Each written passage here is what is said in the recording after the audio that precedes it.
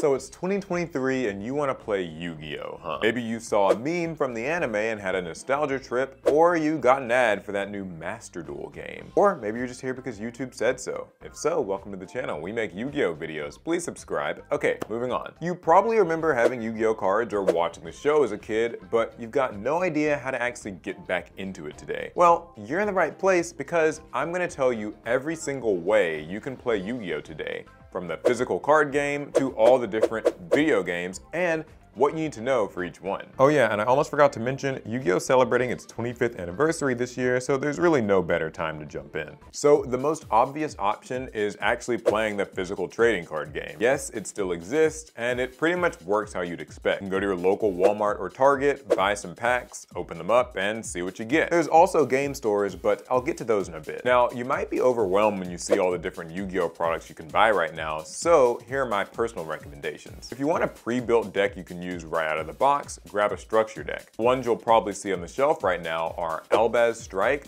Legend of the Crystal Beast, Dark World, and Beware of Trap Tricks. They're all good options, so you can pretty much pick whatever looks the coolest to you, but I'd say the two easiest ones to learn are Dark World and Trap Tricks. Structure decks, one copy will let you start playing, but I'd recommend picking up 3 of a kind so you can put the best cards in them together for a more consistent strategy. Oh yeah, we've actually played with all these different structure decks in videos on our channel, so if you want to see them in action, just check those out. On the other hand, if you want to open random Yu-Gi-Oh packs, then the 2 newest ones right now are called Darkwing Blast and Photon Hypernova. These are the sets that release entirely new cards and strats to the game, plus some cards to update older decks too. For example, Darkwing Blast came out late last year and introduced 2 new themes called Bestials and Kashtira to the game, but it also gave us support for Blackwings, an older deck you might remember from the Yu-Gi-Oh! 5Ds anime. You get 9 cards per pack and most of them will be common, but you also have a chance to pull something shiny.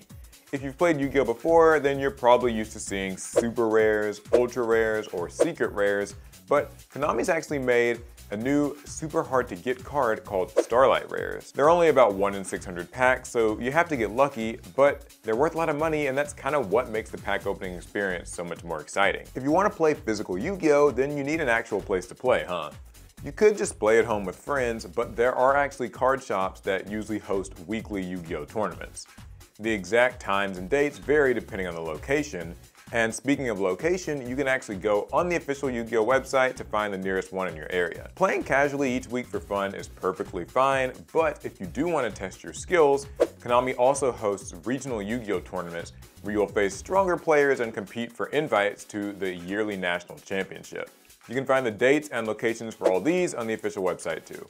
Let's say you want a way to play Yu-Gi-Oh! Without all the hassle of keeping physical cards or driving to shops.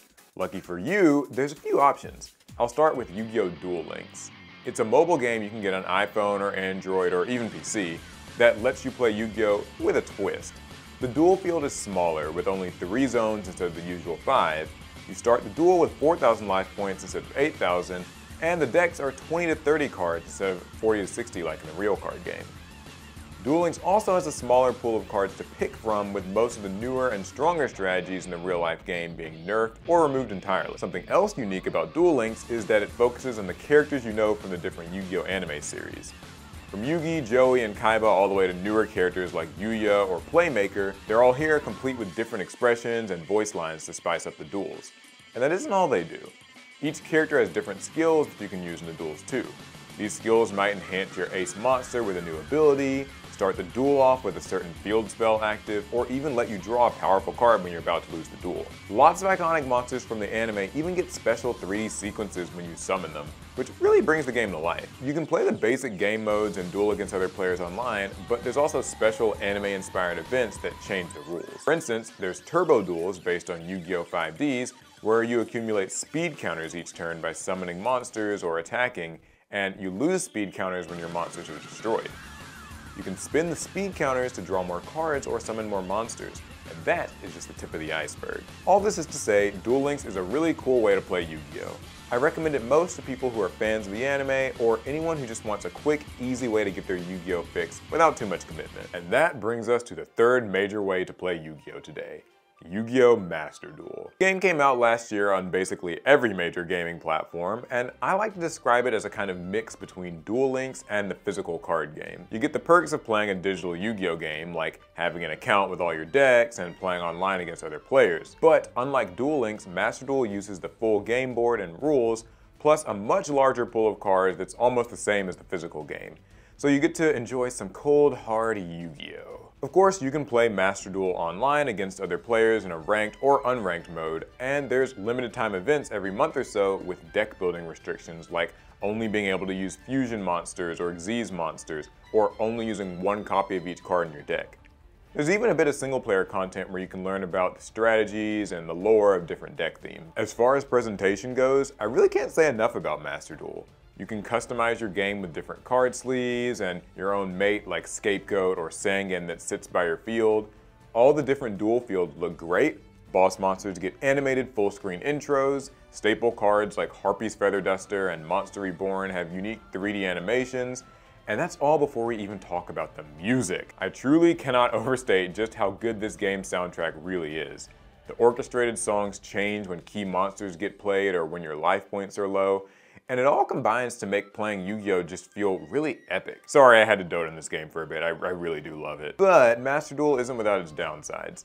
Even though the game emulates real-life Yu-Gi-Oh! Pretty well, it uses its own slightly different Forbidden and Limited card list, which changes the type of strategies you'll see. Card pool still isn't quite as big as the physical card game either, so you'll usually have to wait a few months for new cards to get added to the game after they come out in real life. And some people don't like that the game doesn't let you play best 2 out of 3 duels with side decking like the physical card game, but personally I don't mind this that much. Basically all these things combine to make Master Duel feel slightly different than the real life game, but I'd still strongly recommend it to anybody who wants to enjoy the full Yu-Gi-Oh! Experience from the comfort of their home. It doesn't have the anime appeal that Duel Links does, and the game does have a bit more of a learning curve to it, but it's still an accessible way to play the game and look good doing it. Now, one super important thing I feel like I should mention about Yu-Gi-Oh! Duel Links and Master Duel is that while both games are technically free to play, they do have a paid currency system you can use to get the cards you want more quickly. You can definitely enjoy these games without actually spending money, but the option is there,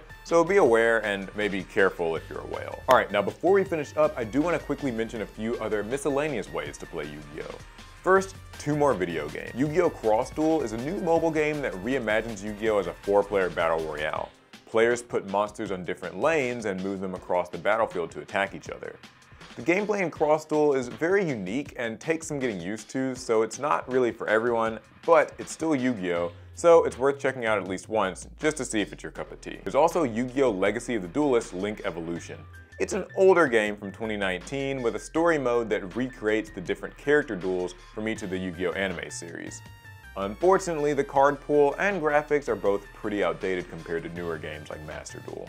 Oh, I almost forgot another video game. It's Yu-Gi-Oh! Rush Duel Dawn of the Battle Royale on the Nintendo Switch. It's based on the newest TV show Yu-Gi-Oh! Sevens. The rules are kind of like Duel Links with the smaller fields and less life points, but with 2 big differences. You can summon as many monsters as you want every turn, and you get to draw a whole new hand at the start of each turn. The cards in Rush Duel are completely unique from the actual trading card game, and it's targeted to a younger audience, but it's still another way to play Yu-Gi-Oh! Konami also gave the Yu-Gi-Oh! TCG an alternative format called Speed Duel.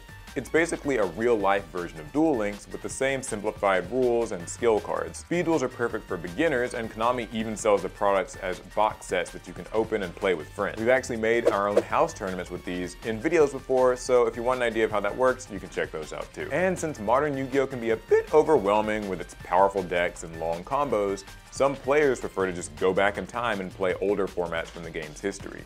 The most popular one is called GOAT format, which replicates Yu-Gi-Oh!'s card pool and format from 2005 and got its name from the importance of the card Scapegoat. It's a much slower paced way to play with more emphasis on resource management and strategy. And finally, if you're more serious about the real life card game and want a way to practice with new decks online, there are 2 unofficial fan-made options. Yu-Gi-Oh! Pro is a downloadable program that simulates the game similar to Master Duel, and Dueling Book is actually a website where you manually place your cards and declare your effects. They're both completely free and give you full access to the TCG card pool, so they're great for the hardcore competitive types. One last fan-made Yu-Gi-Oh! Simulator I almost forgot about is Yu-Gi-Oh! Omega. It's a program you have to download, and it's basically a lot like Dueling Book and EDO Pro. Really great production value and just one more way to play. Alright, that's it. That's the video. Hopefully this helps anyone who wants to play Yu-Gi-Oh! In 2023 and beyond. No matter how you go about it, this game is a lot of fun, so I hope you all have a good time.